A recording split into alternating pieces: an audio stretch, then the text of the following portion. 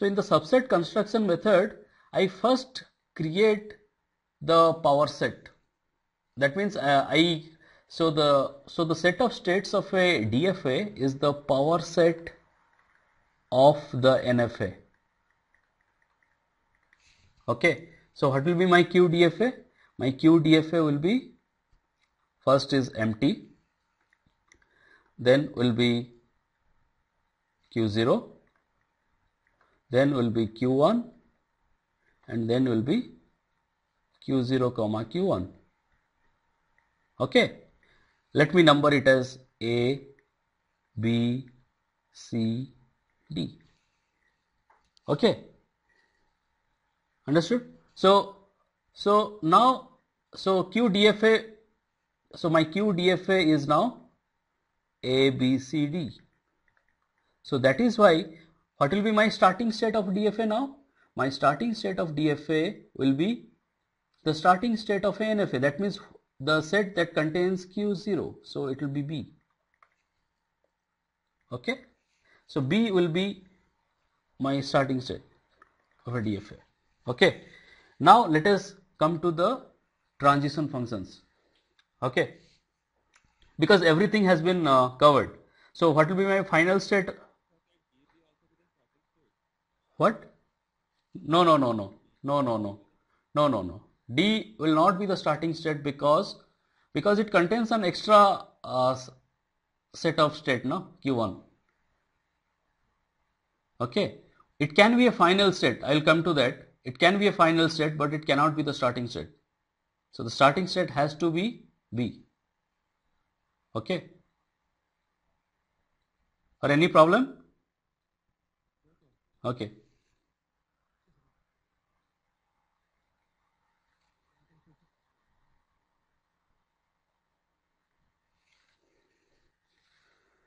So now let us come to the transition functions. So I have now 4 things: A, which is empty, B, which means Q0, C, which means Q1, and D, which means Q0 comma Q1. Okay, and I can and my state table is like this way. Just a minute. This is 0, 1. Every time I have to write Q0, Q0, Q1, then Q1, then Q0 comma Q1. Sorry, just like this. And it is Q0 and it is Q1. Okay. Now suppose I am in state A, because in DFA you have to explicitly define for a given current state and an input symbol what will happen. Okay. So if you are in A and you get a 0, what will happen? You do not have to make any state transition. That means you will remain in the empty set A. Understood? If you are in A and you encounter a B, you will also do the same. That is, you will remain in A. Okay. If you are in B and you get a 0, what will happen? Now Q0 with 0 will remain in Q0. Okay. In the state transition table it is mentioned. Please, so it will be B. And if you are in B and you get a 1, what will happen?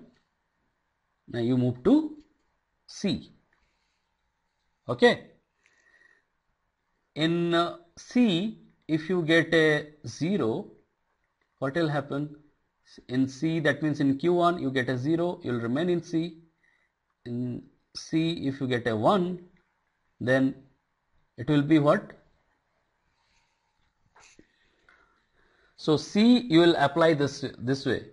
It will apply the union. That is Q0 comma Q1 comma 1. Understood? That is delta of Q0 comma 1. Okay, like this way, and delta of q1 comma 1. Okay, so what is delta of q0 comma 1? Now q0 comma 1 is q1, so it will be q1, okay, comma, what is q1 comma 1? q1 comma 1 is again q0 q1, okay, so it is union of q0 q1, so which will be, and this q0 q1 maps to D. Okay, so in the left hand side I write this as D. Okay, this is because these are all DFA transition functions. Okay, so but this I am doing as NFA. This is understood, because my C is q0 q1. I again go to this thing from the transition table. I found out that this is a NFA thing.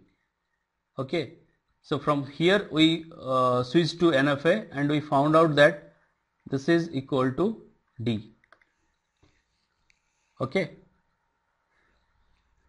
then what will be my D1? Delta of D comma, so let us rub this thing.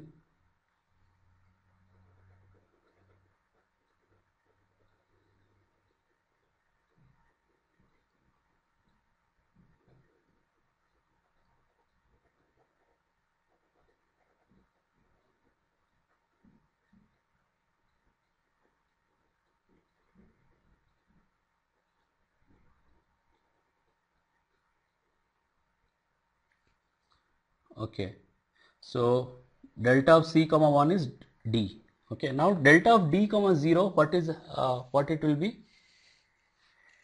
It will be delta of q0 comma 0 union delta of q1 comma 0. Okay, and this is again, we have found out that it will be again q0 comma q1, so it will be D, and delta of D comma 1 is delta of q0 comma 1 union delta of q1 comma 1, and what it will be? It will be again q1 q0. Understood? Because q0 from 1 क्या हो रहा है? q0 from 1 it will go to q1, and q1 from 1 it will go to q0 and q1. So it will be again D. Okay. So all my transition functions for this deterministic automata is complete. Okay. Now how to, so you can always finalize, means you can write the result like, so my new DFA will be M as a 5 tuple, and you can write this thing that what will be my set of states is the power state. My what will be for the final state? My final state are any states,